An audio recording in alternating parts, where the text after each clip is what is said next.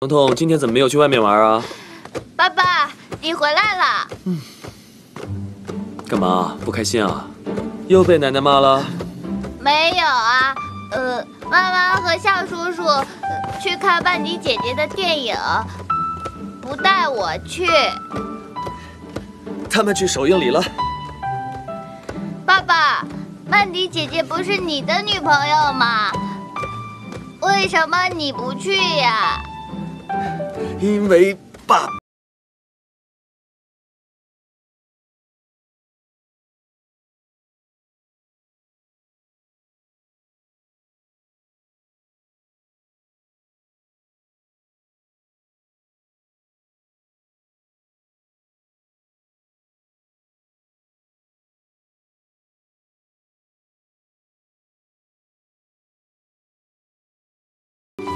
我不知道。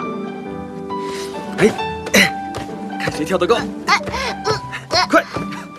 你有我高吗？爸爸是个大笨蛋。你是小笨蛋。大笨蛋。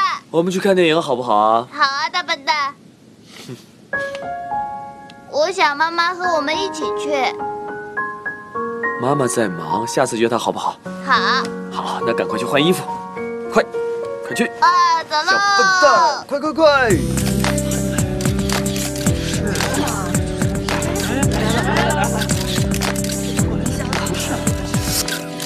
还不来？这来干嘛呢？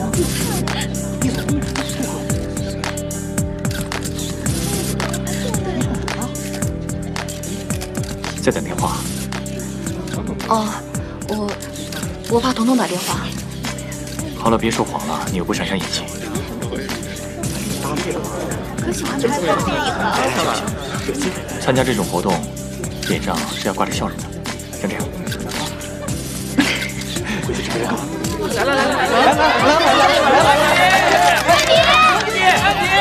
曼迪，我喜欢你。来，曼迪，我在这儿。曼迪，在这儿。曼迪，在这里上去。看这儿。曼迪，今天是新片首映的大日子，厉仲谋先生怎么没有送上祝福啊？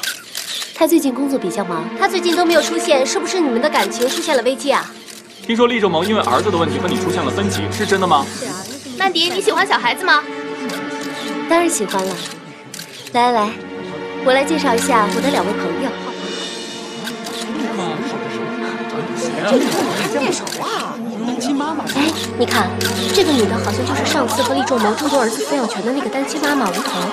这位女士就是厉总儿子的母亲，也是我的好朋友。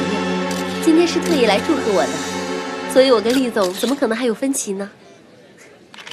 至于这位，好像是和张曼迪小姐交往过的向律师。向律师，请问您今天出现是否意味着您和张曼迪小姐将爱火重燃呢？吴小姐，请问你和向律师是不是正在热恋呢？那厉总怎么看呢？吴小姐，请问您私底下和厉仲谋先生接触多吗？为了孩子的成长，有没有考虑过在一起生活呢？是啊，吴总啊，你们的问题不要这么尖锐嘛。这里上面都记者，现在总不理我。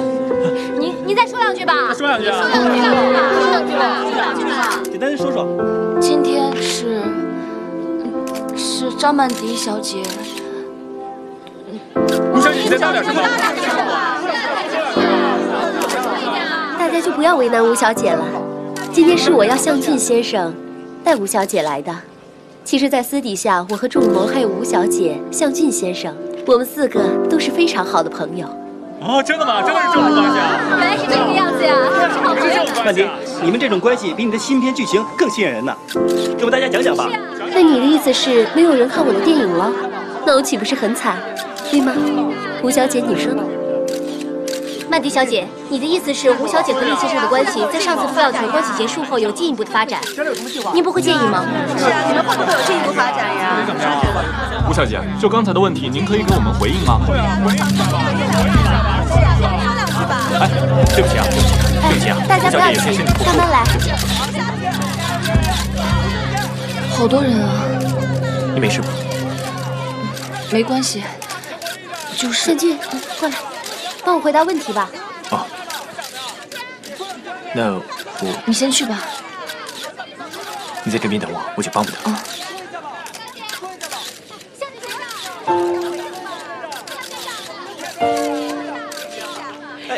对呀，是这样，那朋友关系嘛。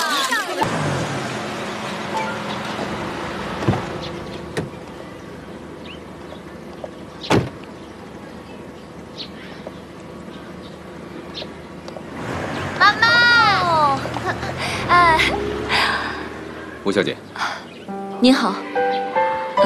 林特助，我能跟您谈谈吗？跟我？对，可以吗？但是我现在要送彤彤回公司，厉总说他开完会要跟彤彤吃饭。哦，那我可以一起去吗？这样吧，我打电话请示一下厉总。好。太好了，太好了！妈妈跟我们一起吃饭了。彤彤乖。厉总，吴小姐来幼儿园了，她来接彤彤，而且她要去公司。厉总正在开会，如果你不介意的话，我不介意，我可以等。好，上车吧。走。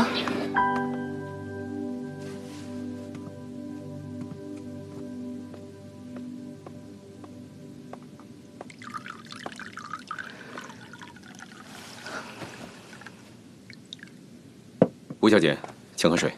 谢谢。以后叫我吴桐吧。吴小姐，是这样，厉总可能还需要一会儿，要不然你跟彤彤先吃点水果。啊，没关系，我们可以等。刚好我有些事情想问你。洋洋，是你找来帮我们的吗？你已经知道了。你特意让洋洋来帮我们，是为了什么？你我之间没有什么太深的交情吧？吴小姐，有些问题你不需要知道。这是他的意思吗？我有问过他，他为什么不肯说呢？